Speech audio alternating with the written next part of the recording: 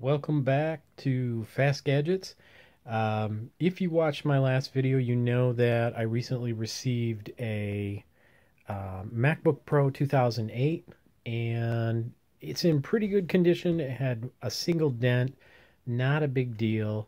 What I'm going to do in this video, since I do plan on taking the computer and using it at work when I'm teaching, I want to put in the RAM that I purchased and the new battery, because the battery is completely dead. So I'm going to do that today and power it back up. Make sure everything's still working. Make sure that it can actually count up the RAM.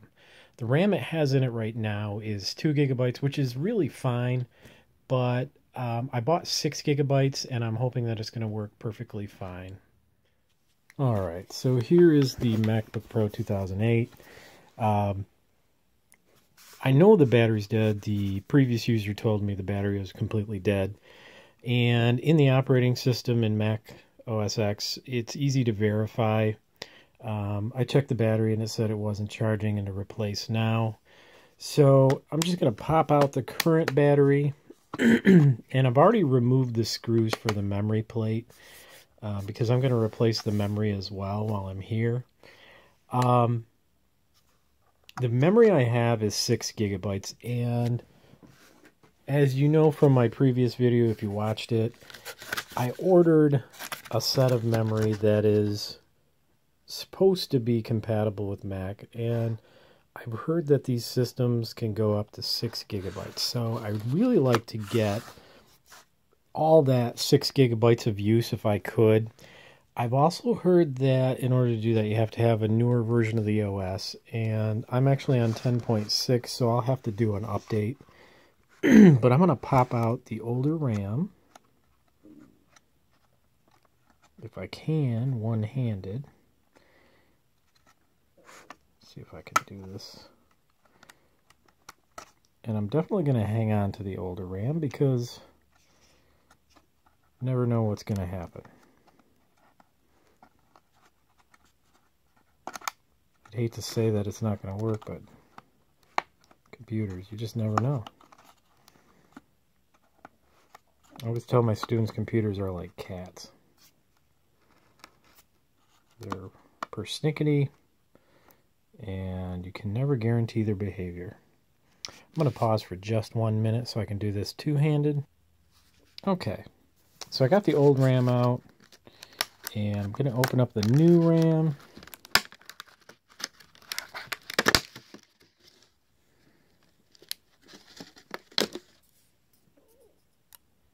I don't know if anybody's bought this memory before. If you have, let me know. Tell me what you think and how it worked out for you. I want to make sure I get the stick in the right way and that it's in nice and tight.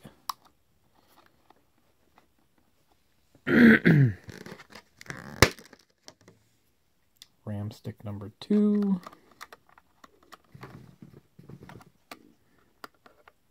Goes right there, and I want to hear that satisfying click so I know it's in place. Give it a little push, and I'm going to put the plate back on.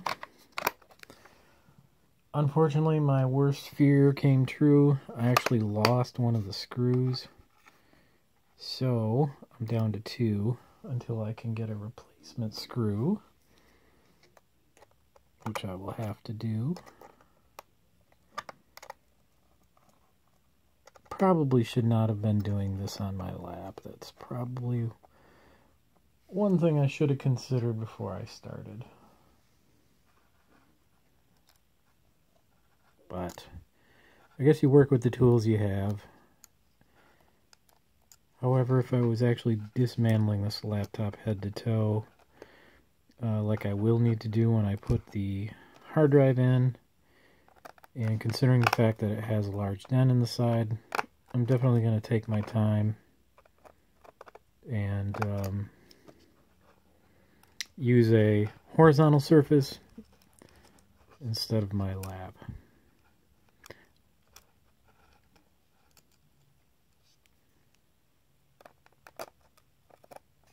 tiny little screws. And we want to make sure that it threads correctly. There we go. Yikes. Get them in there snug, but not too tight. Then, as I mentioned in my unboxing, so the original battery is bad. And I have a replacement here. It's a $25 battery, and I know other YouTubers have said there are problems with some of these really inexpensive, cheap batteries. And I'm going to keep a good eye on this battery, this new one. Watch for bulges or any kind of odd behavior charging problems. This battery was only $26. There are more expensive batteries that you can get. And honestly, I probably should have considered that. But I'm going to go with what I've got here. So what's interesting about this third-party battery, it's a K-Star replacement for 15-inch rechargeable. This bottom plate is plastic, so it's not aluminum like the Mac battery is. And it's lighter. That is also concerning. I guess we'll see how it goes. So if I press the button, I get somewhat of a charge, which is good, so I can at least test it out right away. So I'm going to place the battery in. Oh, snap her into place, I hope. Maybe not. Once again, I'm going to have to two-hand this. It doesn't want to fit quite as good as the original. Well, that was quite a booger to get in, but I was actually able to get the battery to go in. The latches did not want to secure, so I had to work on that to get it to secure. Color-wise, it looks great. It matches. It has a partial charge, so me being me, I'm going to go ahead and flip the unit back over.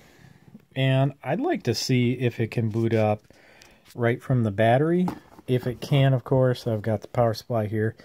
Once it starts booting, I think I will probably plug back in the power supply. So let's see what we've got. I'm going to hit the power button. And I hear the smart drive. Get the bong immediately.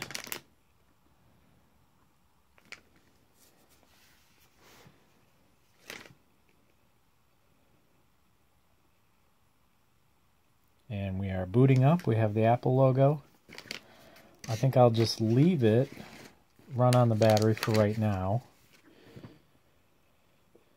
until I can get logged in. And we'll take a look and see how much power we have remaining.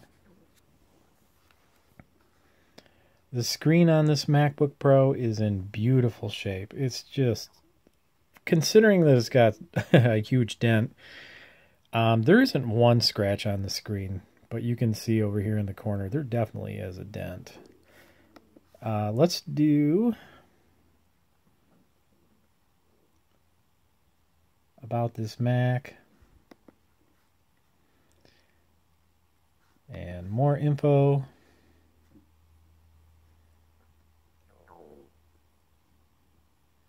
Now, other people who are extremely good at OS X knows where everything is.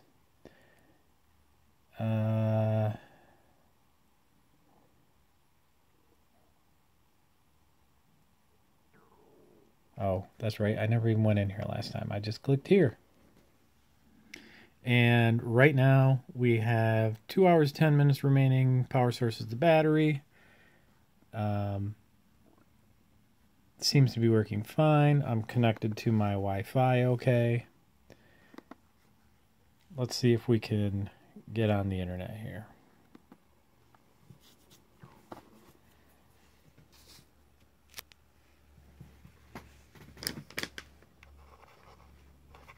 And I'm going to plug in the charger. I'd like to see if the charger will actually begin charging. And we went red, orange, whatever you want to call it. So far, so good. I'm really impressed with this unit. I was under the impression it was going to come with Yosemite, but not an issue whatsoever. I could do that myself. Matter of fact, I'll probably just go to El Capitan. And you can see that I now have 6 gigabytes of RAM. So I'm pretty excited. Looks like the RAM is working out. I have another MacBook Pro as well as this one, and also a MacBook Air. That is my wife's. So I'll be doing some benchmarking between these 3 units and experimenting with it. But I have to say, the screen is just beautiful.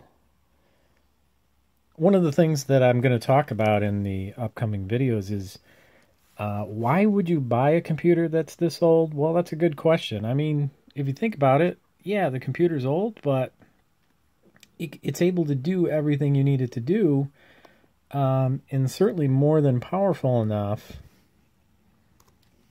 for what most modern users do with their computers. So I bought a battery for $26. Whoops. I actually meant to go to news.com.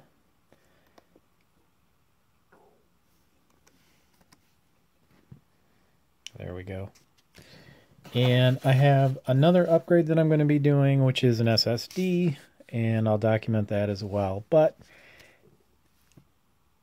for a few $100s, I've got a really nice computer that can do everything I need it to do. I can experiment with OS X, learn everything I want to learn about it, become more proficient with it, and I haven't spent $1,500 for a brand new MacBook. And quite frankly, I love the design of these older MacBooks. They're beautiful, even with a dent in the side. All right, well, thanks for watching. Hopefully you'll subscribe. If you have comments, leave some down below. Let me know what you think. And I'll see you in the next video.